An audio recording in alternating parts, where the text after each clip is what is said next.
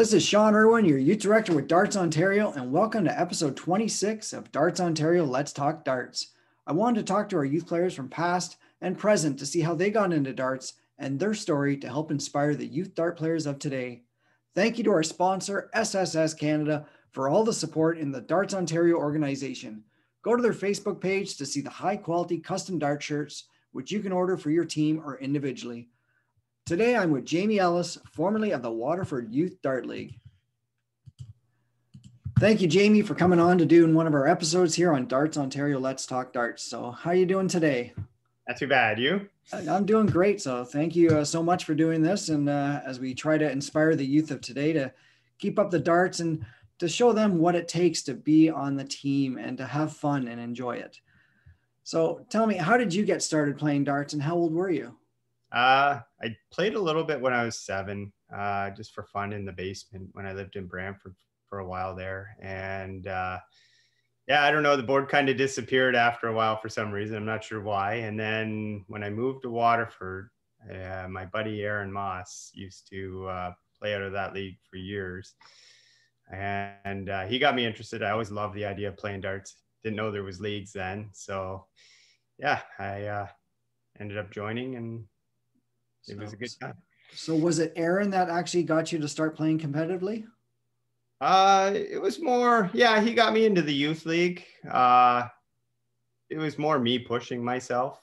I really didn't have any backing as far as anybody in my family being a dart player or anything. It was just me taking an interest more than anything.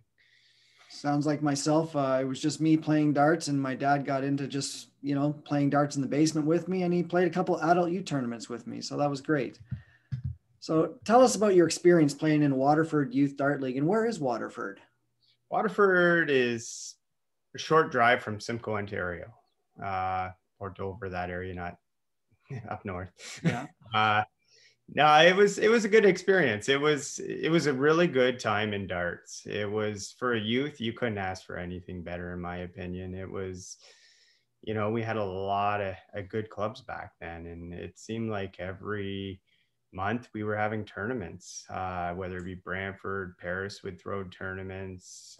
Sometimes you'd have 1 to 2 tournaments a month, and you'd go there. I remember Brantford, they had the best tournaments. They were a lot of people. They'd have a table laid out, and it'd be covered in trophies, and for every division. And it was exciting. The rooms were full.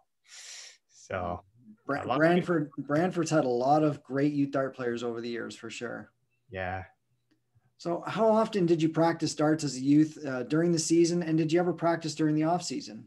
Oh yeah. I was a little addicted, I guess you could say. There wasn't a time I wasn't practicing. I made it a habit, minimum an hour a day, average probably about 4 hours. And then at one point it was pretty crazy. I'd play 7 days a week if I could. I was always finding tournaments locally or I'd play even in the NDFC from mid to late teens. So if there was a tournament, I was there. Did you play any adult tournaments or adult leagues when you were a youth? I did get kicked out of one. It was kind of funny. I was doing really well. I hadn't lost a game. I was in a B division, but I had already been used to it because I used to go to Swanee's, it was called, in Waterford there at the time, every Friday, and play with a lot of the A division players and in the men's league. So I did well. I got booted out of one, and you took it like it was and got back into it the next year. So it was all right. Now more and more that I see, the adult leagues are letting some of the youth players play, and very competitively for the youth players as well. Yeah.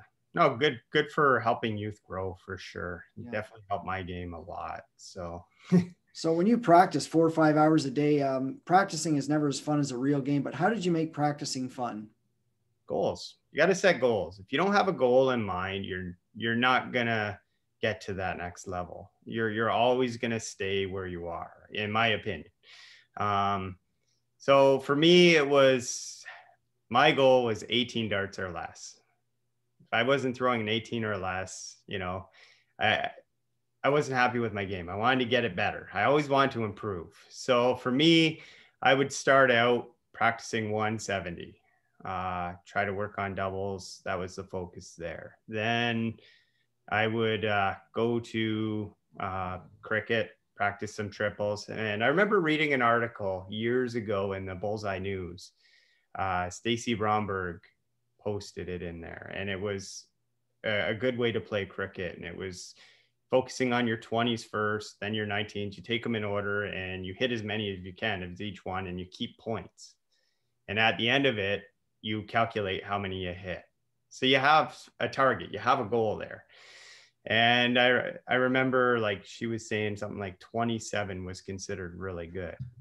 So that was my focus. What do you get? How do you get to 27, right? So I preferably there, I didn't want to be under 20. So minimum nothing under 20, maximum as high as I could possibly get it. And if I hit something high, so if I got that 27, I wanted to beat 27. So it was always challenging, right? So even when I played 501 would be my next practice game. I would practice 501 and I would keep track of my high scores, my 180s for that practice session. And I'm always trying to beat my best game. So I would circle my best game on my chalkboard and I'd always try to beat it. So if I hit an 18, I wanted to beat it. I want to get 16, 14, 13. And I was always challenging that way. So it's just set a goal. That's the most important part, is setting the goals. And, you know, if you're not practicing, you're going to plateau and you're going to go downhill a bit. You always got to, even if you're on top of the world, you're still going to have to practice to keep that position. Oh, yeah. So how did you prepare yourself before a big match, getting yourself focused? It was always the same routine for me. I wake up in the morning, get breakfast, obviously, you got to eat. And one of the things I used to do is just turn the radio on, get some music going, get the momentum going, get woke up. And as soon as I get into a venue, it's right to a board and I'm practicing. I'm just focusing 170s, maybe practice just throwing some triples. And anybody who knew me back as a youth and stuff, I never left the board. I was always practicing. I finish a game, I go practice if I could. So it's, just mainly just stay focused and keep practicing even at the venues.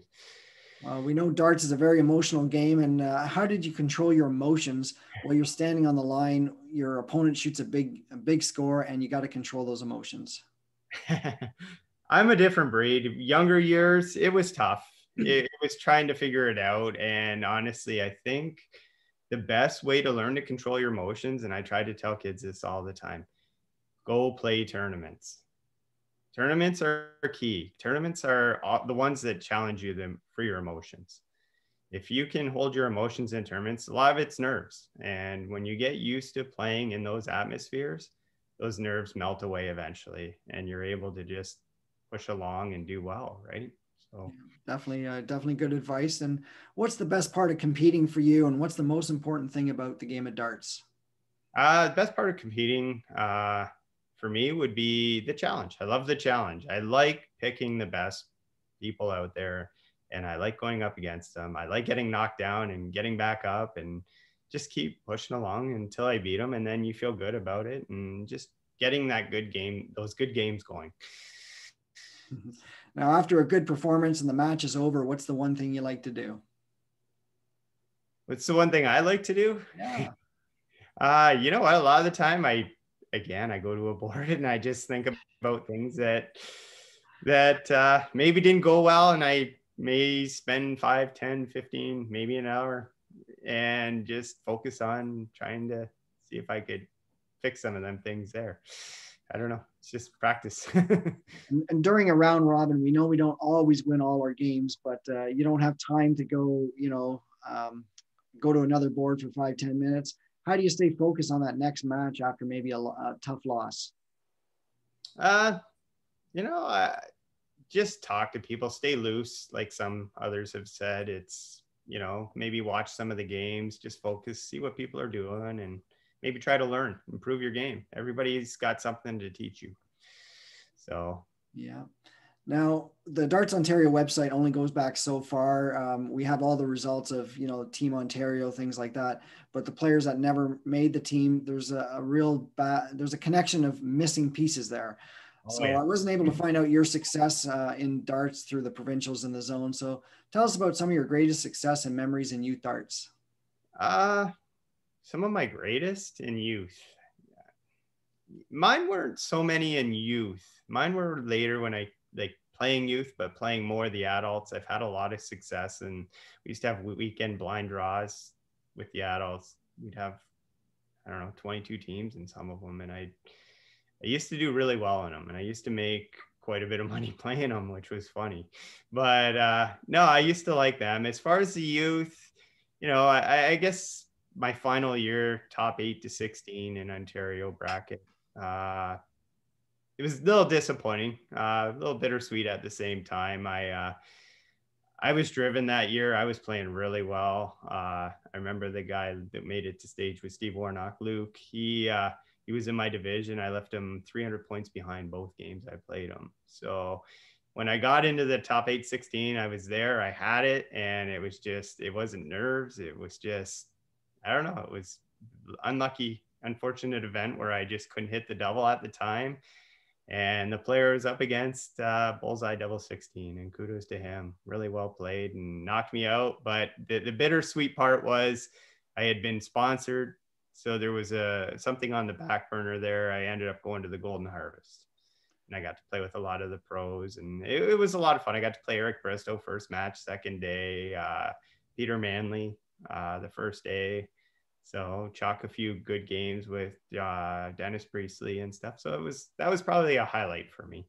That would be a huge highlight. One big highlight for myself, it's not just playing darts, it's actually working at the World Cup of Darts in 1989 and getting to meet these top players from around the world. And it was a great experience selling all the merchandise at that event. Yeah, it's pretty amazing to meet them. They're neat. Yeah. So moving into the adult program, tell us about the transition from youth to adults. For me, there was very little transition. I like I said, from 16 on, I was driven. I wanted to play everything. So I played a lot of adult. And actually it boosted my game huge. So I was already there. But if I had to say for most people when leaving youth going into adult, it can be an eye opener. If you're not used to the level, I mean, youth is one thing, adults another. You do see some really tough competition out there. Like even in this area alone, if I think of it now, like you're looking at adult, you have Steve Warnock, Bruce Davey, you have Darcy Trenholm, Ty Godden. There's a lot of talent just here alone. And when you get up against these guys, they really push you to play. So it can be a challenge. And that helps improve your game as well, playing players that are so good like that. Yeah, it's great. So what are your goals for the new season, and how will you work towards those goals as a dart player? So for me, it's been challenging for me the last few years. I got into the youth, I got busy, I got injured. So I put the darts down for the last few years. This will be the first year trying to get a game going. So it's just getting back in form, finding, like I said before, I want my 18 or better.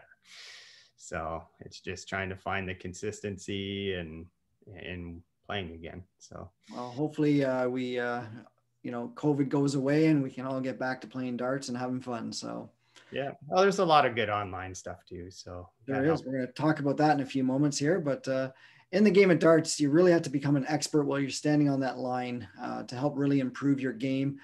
What advice can you give, or how did you learn to be so good at math? At math, it was, just the basics, learning the patterns through my youth group back in the day. It was, learning to chalk. We would do it right to left, right? And just adding by 10s, 20s to start, and then adding your highest and then your lowest numbers is what I try to teach a lot of youth in our league.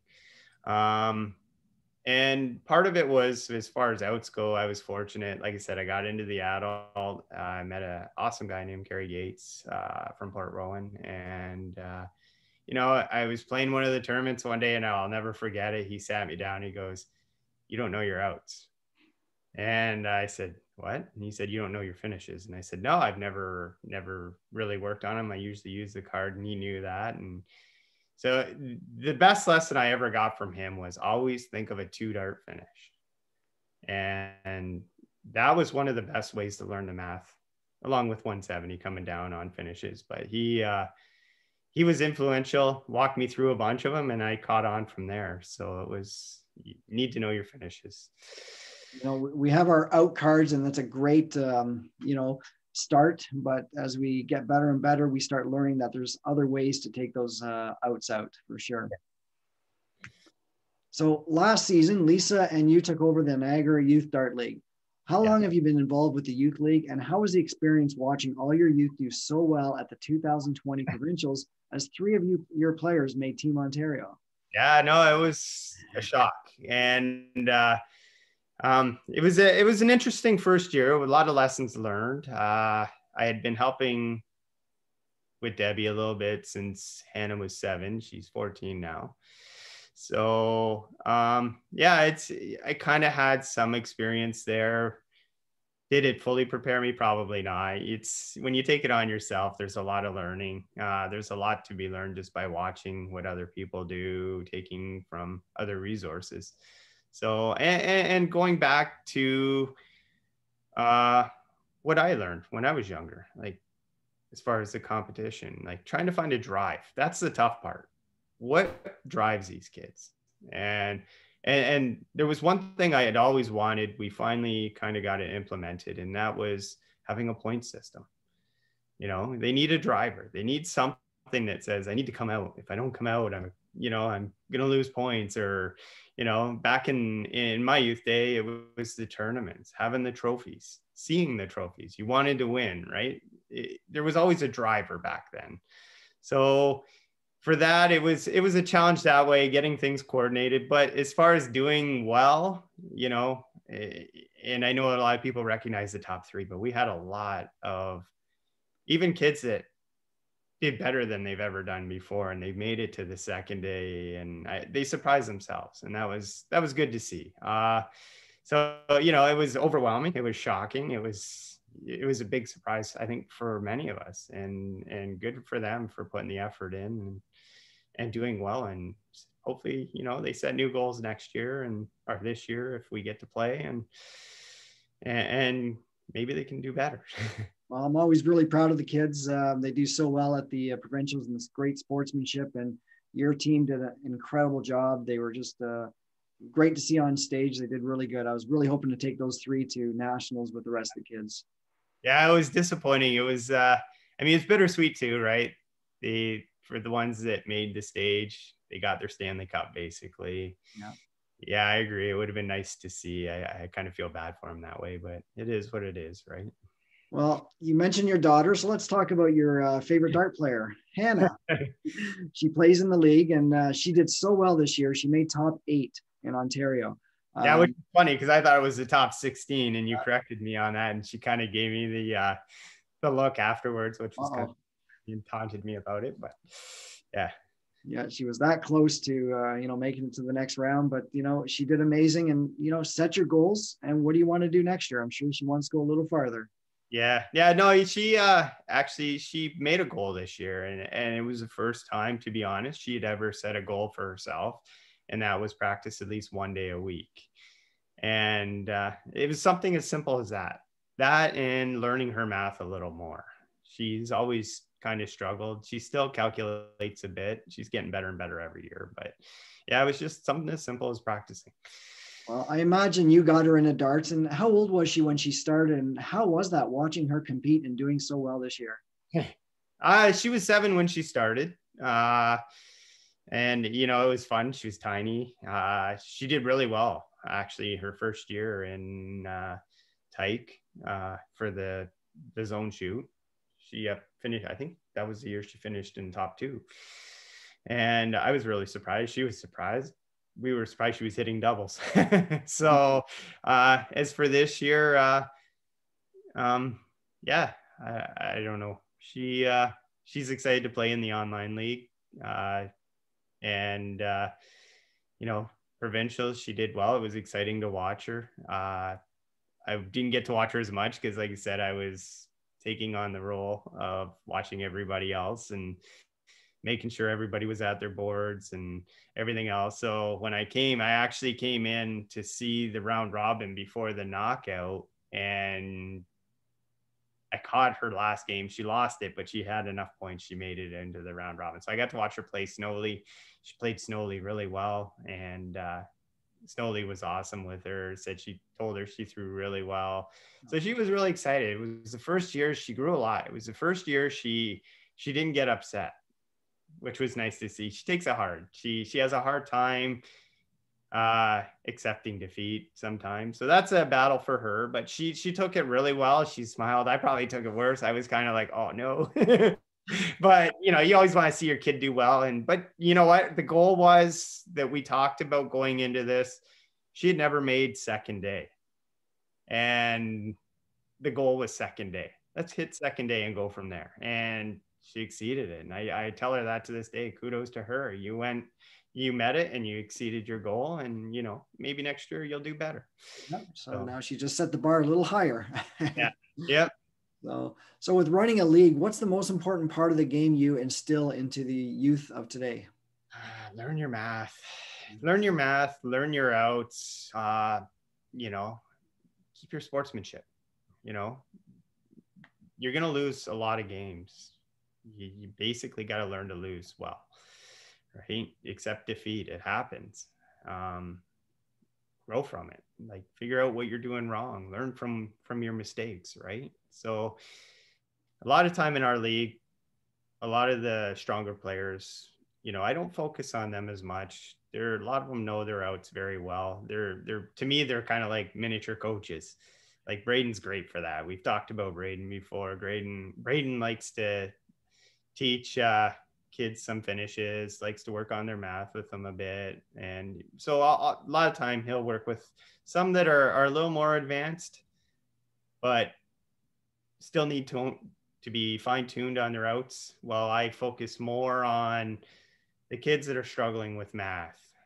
I'll try to get their math in check, try to get maybe them working on thinking about their finishes a bit. And it paid off this year, paid off big time. I favor the underdog. I love the underdog. I like to really work with kids that maybe don't believe in themselves and try to get that out of them, get them to understand they can do it. Right. So it's good to work with them. We got to always try to, let the youth know that when you're playing somebody like Braden Hall, don't worry, just take it as a lesson and do your best and learn from him. He's an incredible player and he's going to help you grow. Absolutely. So due to COVID, the season is put on hold, but you took the initiative to run an online league, youth league, actually. Tell us about how you came up with the idea and the support you have for it. How I came up with the idea was, I think some of the kids wanted it. I had a couple parents wanted it. And we saw us, Justin Juice Ryan had thrown a couple, there was a couple other a couple other tournaments throughout the summer, and they were going off well. So I know Braden and Trey were involved in a few, Emma. So I had talked to Braden, I had talked to Trey, because I was more webcam darts based. I had experience with that. I had done that. They were more Dart Connect and running it more like like they knew how the tournaments ran. So we talked to them. We decided to go with that, with consistency, and we wanted to keep everybody active if we could. It was kind of unfortunate. We didn't get as many as we had hoped. It's still not something that's grown on a lot of people as far as the kids go. So we reached out, we got a few more from other groups. And I guess the idea there is we're hoping that, they can form their relationships we see at provincials and maybe help each other grow as players and have fun in the same time. So. Well, I really appreciate you doing that as a youth director. We're all busy in life and it's hard to, to do other things as well, but really appreciate you doing that. Thank you. So let's go back to you. So who are some of your biggest supporters as you competed as a youth player? Like I said, Kerry Gates, hands down, probably was just helping me with my outs was the biggest thing. Bill Grant, he had Checkout Dart Supplies. He's from Kitchener area back in the day. He's the one who sponsored me and really drove me by sending me to the Golden Harvest Cup in Saskatchewan. My friends really boosted me with building my confidence a bit. My dart partner, Mike O'Neill, he would travel with me to all the NDFCs. Aaron Johnson would travel with me. You spoke to him a couple episodes ago. Yeah. We used to get together all the time. Sometimes we'd play over the phone. But yeah, we used to play all the time. We were constantly, the whole Waterford Dart team, the leadership there, if it wasn't for them, who knows, right? I may not even be in darts. So, I'm a lot thankful. It's great to hear those stories. Really thankful. Yeah. Yeah. So did you play any other sports as a youth? Yeah, I played a little bit of baseball. Aside from that, I love my fishing. It's obviously not, I did a couple tournaments, but to be honest, I prefer not to because it's just more enjoyable. It's more relaxing. Well, that was the next question. What about today? What other hobbies do you have besides darts or sports? I'm getting back into scuba diving. So when I had my daughter, I took a break. I used to do 30 dives a year. So I got back into scuba diving. Didn't get many this year. I probably got 4 to 6 dives in, but I got the addition of my daughter. So here we go again. It's her first year of diving and we had a great time. That's great to hear. So I'm going to guess your favorite dart opponent is your daughter. We're going to say that. Yep, absolutely. If there's one player in the world that you'd love to play, who would that be? But I see you've played some amazing players like Eric Bristow. I remember seeing him in 1989, just a great player. Yeah, and it was good to play him in a tournament atmosphere. So it was a match that counted, right? So it was for a big event. So that was exciting because now I got his true darts out of him. So that was the thing. Did you take a leg off him? Oh yeah, I did well. Yeah, he was one of the only pros, unfortunately, that I did. Had a hard time with Peter Manley. He was throwing lights out, but it was a great experience either way. Good for you. So, but yeah, if I could play anybody today, it'd probably be Chizzy. Yeah. He's become the one guy I kind of really like. He's, like I said, I favor the underdog. He's done well. Kudos to him, but he's that guy that's almost there, but just misses it. So, but he's got amazing dart skill. So are you playing in any leagues right now, or would you be playing if it wasn't for COVID? I'm not playing in a league right now. Like I said, I'm just getting back. It's getting back to a practice routine again and really working with my daughter right now. But if I was able to play a league, yeah, it was set up that I was to rejoin one of my old leagues. So as we wrap this up, one more question. Any advice you can give to the youth to follow your success of how well you've done over the years and, to help follow the footsteps? I guess basically the conclusion I can give is basically a lot of just echoing what I've said. Practice, set targets, set goals, learn your math, learn your outs, play tournaments, get the exposure, and be a good sport. Wow. You're going to lose, take those losses and enjoy the losses. I know nobody likes to lose. The goal is to win, obviously, but focus more on the good games than the bad. If you're playing a good game and you lose, it's better than playing a bad game and winning. So I always say you don't need to look in the rearview mirror. That's the past. Nothing you can do. So yeah, absolutely. Great advice, Jamie. And thank you so much for doing this. And hopefully you reach your goals, whatever they might be. And we'll see you at some tournaments, hopefully, and the provincials next year. For sure. Thank you. Thank you. You have a great day. All right. You too. That was great talking to Jamie Ellis of the Niagara Youth Dart League. He's doing a great job after 1 year as 3 of his team actually made Team Ontario. So now make sure you go to our website at www.dartsontario.ca to find out more information about our organization. Go to our Facebook page and hit like so you get all the recent updates. Are you a current or former youth player in the Darts Ontario program? Would you like to be on one of our episodes? You can email me at youth@dartsontario.com. This is Shawn Irwin, your Darts Ontario Youth Director, and make sure you check out our next interview on episode 27 of Darts Ontario Let's Talk Darts. Thank you for watching and see you next time.